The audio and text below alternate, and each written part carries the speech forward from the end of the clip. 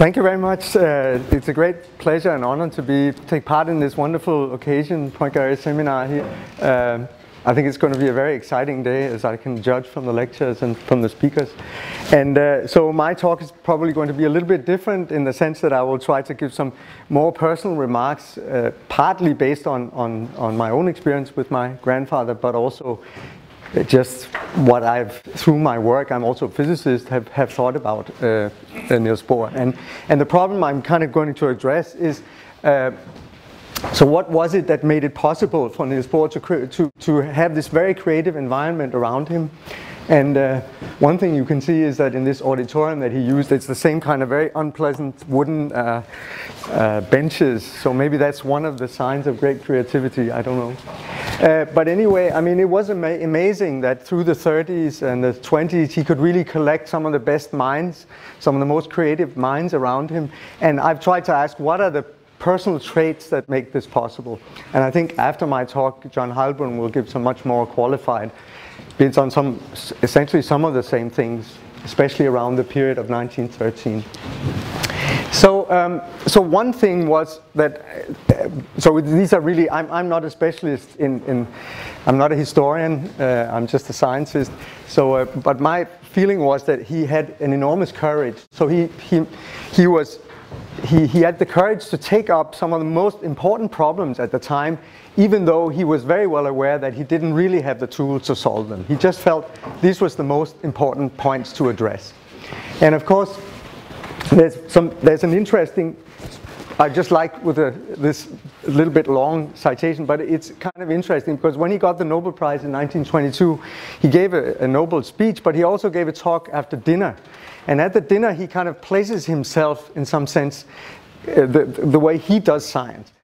And what he writes here is that when the great experimental discoveries around the turn of the century,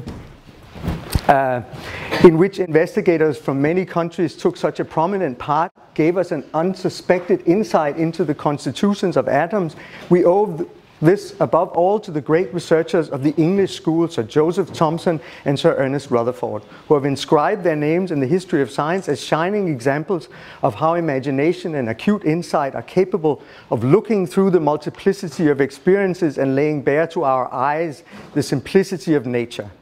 On the other hand, abstract thought, which has always been one of mankind's most powerful aids in lifting the veil that conceals the laws of nature to the immediate observer, has been of decisive significance for applying the insight gained into atomic structure to explain the properties of the elements directly accessible to our senses. Also in this work, men of many nations have made important contributions. But it was the great German scientists Planck and Einstein who, through their abstract and systematic studies, first taught us that the laws holding for the motion of atomic particles, which govern the properties of the elements, are of an essentially different nature than the laws by which science hitherto had attempted to order our observations of the phenomena of nature. That it has been my undeserved good fortune to be a connecting link at a stage in this development is only one piece of evidence among many of the fruitfulness in the world of science of the closest possible intercommunication of research work developing under different human conditions. So this is very flourishing words, and of course it's a dinner party and so on, but I think there are some important things in that because first of all he places himself between these English experimenters who just threw themselves into science and found some amazing things, and then the Germans who were much more deductive and tried to do everything from the beginning. And he was aware that if he wanted to solve the atom, he couldn't just start from the beginning. He had to start with some strange observation like the one made by Rutherford.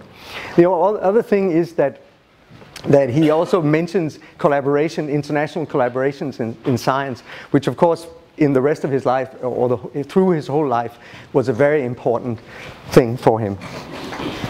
So this is Niels Bohr at the time, which we are kind of celebrating this year. So this is 1912. He's going back to Denmark from England.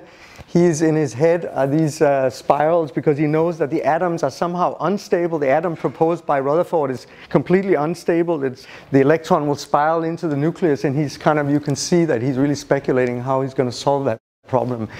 And we all know that the way he solved that problem in this, so he wrote these 71 pages in philosophical magazine on not just the structure of atoms, but the structure of atoms and molecules. He was a very ambitious young man. And we know that what he really did was he solved it by way of these very strange postulates. So he basically said, and I know I don't have to explain this to this audience, but he's basically saying, I cannot explain the stability of the atoms. I'm just going to assume that they are stable, at least that there are some states that are stable. And the only way you see the atom is when the electron jumps from one of these states to another state. And from that he could, and this is of course what made great impression at the time, he could deduce the BOHR formula, so he could connect these things from light, which was the spectrum of hydrogen, to something having to do with matter, so the properties of the electron charge and mass, and of course Planck's constant, which he for a long time knew that somehow that had to enter the game. So it's very amusing to see when he sent this paper, he sent it off to Rutherford. So it was not really any referee for the paper, but he sent it to Rutherford, and Rutherford would then send it on to the paper. And Rutherford's reaction was interesting because he thought it was very interesting. But then he says, I'm sure you, so he says, there appears to me one grave difficulty in your hypothesis, which I have no doubt you fully realize. Namely, how does an electron decide what frequency it's going to vibrate at when it passes from one state to the other? It seems to me that you would have to assume that the electron knows beforehand where it's going to stop.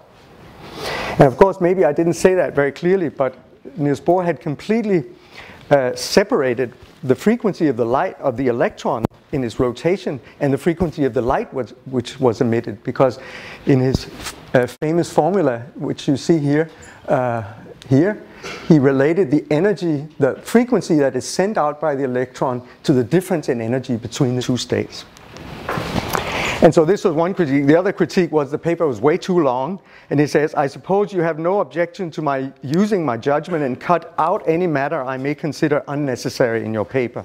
Please reply. So Bohr's reply was to hurry to Cambridge and fight for every word in his paper, which he actually succeeded in. So when we think about these postulates now, they seem kind of reasonable to us. We also have heard so much about quantum mechanics. So if we turn back a little bit, we have to realize that these were really very, very, very strange postulates. Because when you, for example, say that you separate the frequency that the electron is revolving with the frequency of the light, then you are actually saying that you cannot really describe an electron by an orbit. If you're really following it, and you can follow it in detail around, then it has to emit some light which is somehow related to that frequency. So the questions that Rutherford raised were extremely important. So not only can you not really describe any orbits, but also, as Rutherford pointed out, the atomic processes going from one state to the other, you can't really say, you know, what happens on the way, how is the electron sending out that. It's a kind of complete process, complete phenomenon of a nature that we haven't experienced before, and it therefore also breaks with maybe the most cherished principle in physics at all, which is causality. So there's no clear causality. Electron jumps because the light is coming, or how are these things related? It's not very clear. So this was one trait of Niels Bohr's mind. The other was that he had an incredible stamina and intensity and simply raw power. He could keep going for endlessly. And you can see that in his collected works are published, very beautiful volumes. It's 12 volumes. There's commentary in there too. There are papers, there are letters, there are applications. They're not in the collected volumes, but he wrote an enormous amount of letters. One other thing was that some of the stamina also was also at the basis for getting some of the best minds to his institute, because he was asked first in 1921 and later in 1922, because he sort of became a little sick in 1921, so he had to postpone. But he was asked to come to Göttingen and give a series of lectures. And he did that in the summer of 1922, and he gave 10 lectures 7 lectures in 10 days. And we still have the notes from the lectures, and you can see he basically told everything he knew, which was quite a lot, but there were also many holes, and what he did was he really emphasized where there were need of more work and what the things were that people didn't understand. And I think for these two guys, who then became very close associates with him and came to Copenhagen for, Heisenberg was hired in Copenhagen for a period, and Wolfgang Pauli was, of course, a very frequent visitor. For them, it was a different experience because they met a person who didn't really try to explain how beautiful the whole thing fit together, but more tried to explain how much was needed, how deep the problems were that they were confronted with. And also, especially Heisenberg emphasizes that very much in his writings, that they made a person which has a very great philosophical interest. But it took some stamina to give 7 lectures in 10 days. And another occasion which is very famous is that when Schrödinger had made his wave equation, Heisenberg had heard him speak in Berlin and didn't like it at all, of course. And this is, of course, very much because of the interpretation of the wave function. And then they invited him to Copenhagen, and he came and gave a lecture, and then they started discussing with him. And the discussions just kept going because, of course, Schrödinger believed that you could really interpret the wave function as a kind of charge distribution of the electron. And Niels Bohr and Heisenberg tried to convince him that this was not so. And Schrödinger became sick and he had to go to bed. He was living with Niels Bohr at the Institute. But of course, Niels Bohr just followed him to the bedside and kept discussing with him until Schrödinger was basically desperate. And Heisenberg describes it sort of here. So for though Bohr was an unusually considerate and obliging person, he was able in such a discussion which concerned epistemological problems which he considered to be of vital importance to insist fanatically and with almost terrifying relentlessness on complete clarity in all arguments. So he could be pretty much of a bulldozer, actually. There's an interesting small story which was told around when Niels Bohr was 70, which close to that time. So he had an old school friend, Ove Berlem, who knew him from childhood. And Berlem writes the following here. It sounds like a paradox, but during all the years when Niels was a small boy, I actually remember him as a very big boy. He was large of body, rather roughly hewn, and strong like a bear, while I was the youngest in the class and a skinny little kid. In those years, Niels was certainly not afraid of using his strength and was always involved when there was a fight. Fights were then very common during the school breaks and even took place outside the school at St. Anne's Square. I don't know what we were fighting about at the time, but Niels acquired a reputation as a strong boy, one can say a violent boy, since during his entire childhood he had problems judging the range of his actions, and probably many of the bloody noses he handed out were not intentional. He has beaten me numerous times. So, another very important, these things are a little bit hard to distinguish from each other, but that was a very strong ability to think concretely about things. So he made physical problems very, very concrete. And one very famous case, which I think we'll return to several times today, is this famous double slit experiment, which of course is sort of the prototype of a real quantum system. And it was very much at the center of the discussions between Niels Bohr and Einstein. And this, you can say, is basically kind of Einstein's or the standard drawing of it, but the concreteness meant that when Niels Bohr tried to explain his opinion on that, or explain why it should work in a certain way, he made it very clear that you had to really think about how are you going to make this experimentally. So of course, this is maybe not meant completely realistic, but he was saying that it's very important, you have to decide here whether you completely fix this screen here. That means you fix these two slits both with respect to this one and with respect to the screen where you measure and with respect to each other. And you can do that by really bolting them into the to the substrate. But this, on the other hand, makes it impossible to measure any momentum which is taken up. If you want to see what way the particle is going, well, then you have to make a system where you measure the momentum of the particle. But that's a different experiment, because you can still have the bolts here, but now you have a spring, so this can actually move. So he thought very concretely about that, and I think it was a very great aid for him. He was used to, from his childhood, he loved he was famous for taking bicycle completely apart, and everybody was very worried, but then he actually put it back together again. So he could do that.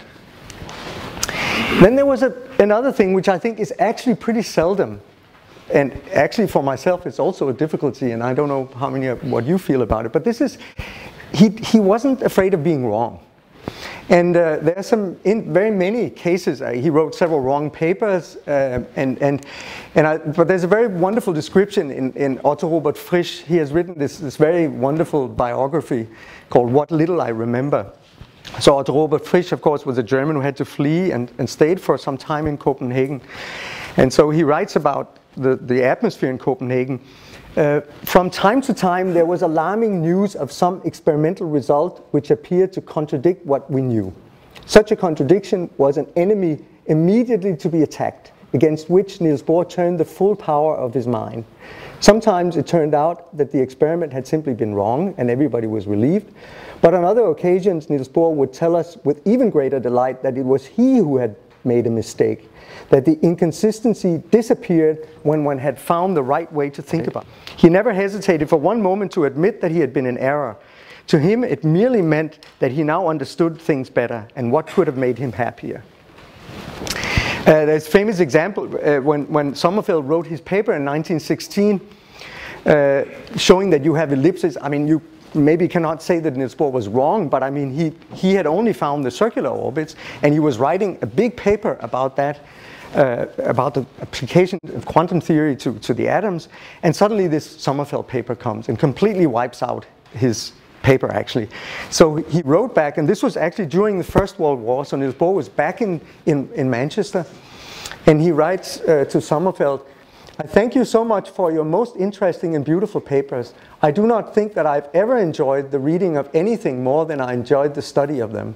And I need not say that not only I, but everybody here has taken the greatest interest in your important and beautiful results." And then later he writes, "The intention of writing all this is only to tell you how exceedingly glad I was to receive your papers before my paper was published. I decided at once to postpone the publication and to consider it all again in view of all for which your papers have opened my eyes." And then he ends up by hoping that the World War will soon end.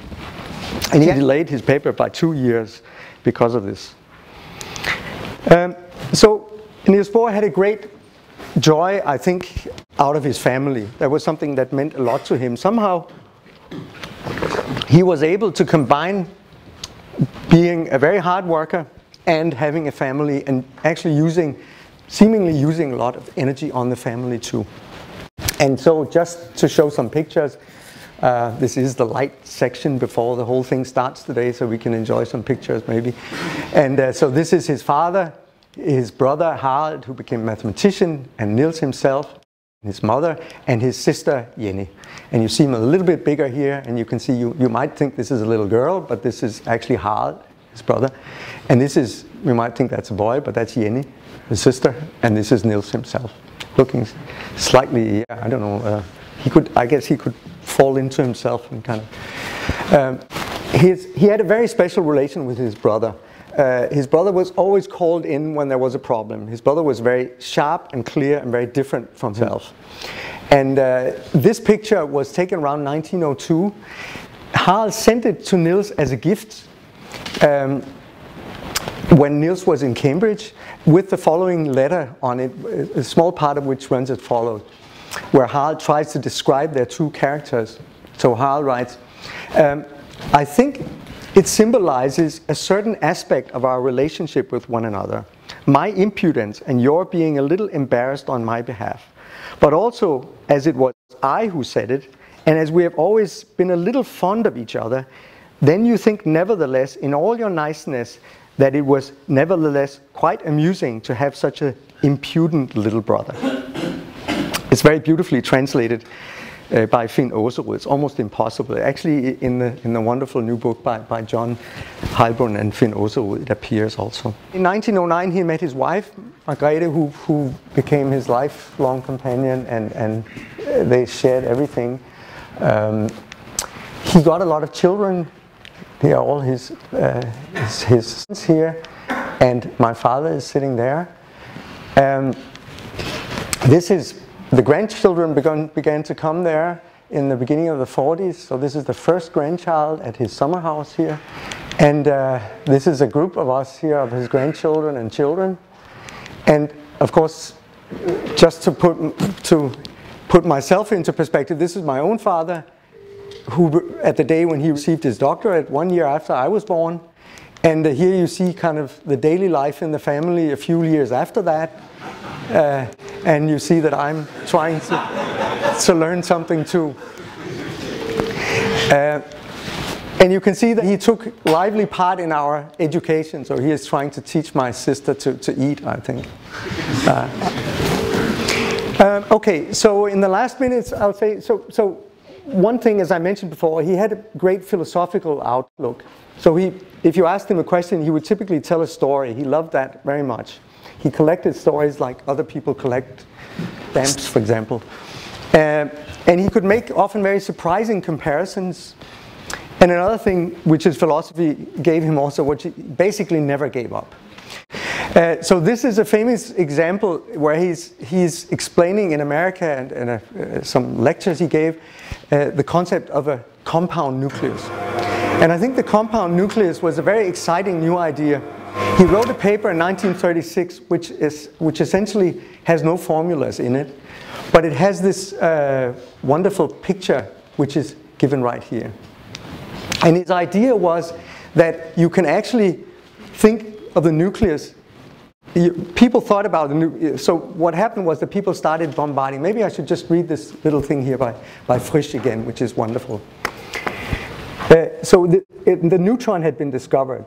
And so he says, since we now had a neutron source, we were able to repeat and extend some of the experiments which Fermi had done in Rome and which had puzzled us considerably. So the whole Niels Bohr Institute had been switched to do nuclear physics in the beginning of the 30s. In particular, there was his discovery that slow neutrons had so much more effect on certain nuclei than fast ones. According to what was then believed about nuclei, a neutron should pass clean through the nucleus with only a small chance of being captured. Hans Bethe in the US had tried to calculate that chance, and I remember a colloquium in 1935 when some speaker reported on that paper. On that occasion, Bohr kept interrupting, and I was beginning to wonder with some irritation why he didn't let the speaker finish. Then in the middle of a sentence, Bohr suddenly stopped and sat down, his face completely dead. We looked at him for several seconds, getting anxious. Hadn't taken unwell, but then he suddenly got up and said with an apologetic smile, "Now I understand it." So what he had understood was you should think about the nucleus not as something that you just go through, but when you go into the nucleus, you hit all these particles and then they start wobbling around, and it gets to be a kind of excited, almost thermodynamic system, which can last for a long time, and then after that something happens. And then you could begin to understand why there were so many possible resonances and possibilities that could come out of this. And also you realize that some of the low resonances, low states of this system were actually collective modes. Then in 1934, he had the biggest tragedy in his life. His oldest son, Christian, who was very talented both artistically and scientifically, drowned. He went with his father and his friend on a sailing trip and drowned.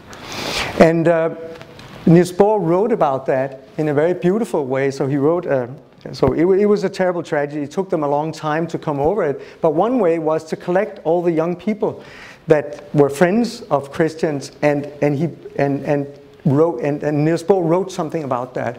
And he ends up by saying that each of us probably lives his strongest life in the thoughts of his fellow human beings. And to me, that's always been a very soothing thought, very nice thought. And I think that it was an example of this kind of philosophy of life, which I think made it possible for Niels Bohr to go through all sorts of turmoils. Another occasion where think he showed his philosophical inclinations was in the famous discussions with Einstein, where, you know, Einstein said, God doesn't play dice, and Niels Bohr said something like, don't tell God what to do. Something like that at least. And I think that was very much Bohr's point of view. You didn't know, so. When he went all the way to the top, managed to talk to both Roosevelt and to Churchill, and Churchill with not much success. And my father was present, not at the meeting with Churchill, but my father was sitting outside waiting. And when Niels Bohr came out, he was not in very good spirits because it had been a terrible meeting with Churchill. But his first remark was, now let's make a new version of our memorandum, you know, because apparently he had not made it clear enough. So they had to go right back to work. So never give up. So yeah, so finally to keep things open was of course one of the main, almost like a way of life for him. And he's very clear, so this is also what I said before about making clear how much you still needed to understand. So at a lecture already in 1913, or in 1913, right after the publication of the paper, he gave a more popular lecture in the Danish Physical Society. And there he says, after his atomic theory, you will therefore understand that I shall not attempt to propose an explanation of the spectral laws. On the contrary, I shall try to indicate a way in which it appears possible to bring the spectral laws into close connection with other properties of the elements which appear equally inexplicable on the basis of the present state of science. Another thing was that he always felt that you should not express yourself more clearly than you were thinking. So it's very important to write in a way that you are not trying to say too much. So for example, there's this formulation in the paper on complementarity, which was published in Nature in 1928. So he says, the hindrances in formulating the quantum laws originate above all in the fact that, so to say, every word in the language refers to our ordinary perceptions. In the quantum theory, we meet this difficulty at once in the question of the inevitability of the feature of irrationality characterizing the quantum postulate. I mean, this is a kind of a sentence you have to think about a few times before you really see what he means. And for example, you can ask yourself, why does he say the question of the inevitability? And for me, it's a little bit also because probably he considers the question of the question of whether something is irrational or not is probably also a linguistic question to some extent. So he puts many caveats into his texts, which are often very difficult, but they have also been able to keep for many years. So I think in a way he was right in doing that, but they are difficult to read. Now to the very end, I just want to say that for the rest, after the atomic bomb, his life really became very much centered around trying to get this to become something of that would be good for mankind instead of something which would be terrible. And he wrote this open letter to the UN in 1950, and the essential points of that were that, first of all, we are now in possession of a terrible weapon, completely different to anything else we know, and it cannot really be used as a weapon because we can't fight against it. It's based on technology which is actually known. So in the long run, we will not be able to keep this a secret. So we basically have two possibilities. We can give, say, the Russians the secret, or we can try to keep it from them, but then they will find it out by themselves. So if you use the first option, then we can actually maybe gain some openness, which is not good for dictatorial countries. And maybe we can use our experience in international collaboration as a model to do this. And this was kind of what he tried to work for. I don't have to tell you probably that he was not very successful in doing that, although you can say that some sort of openness has probably appeared now through the internet and through many other things.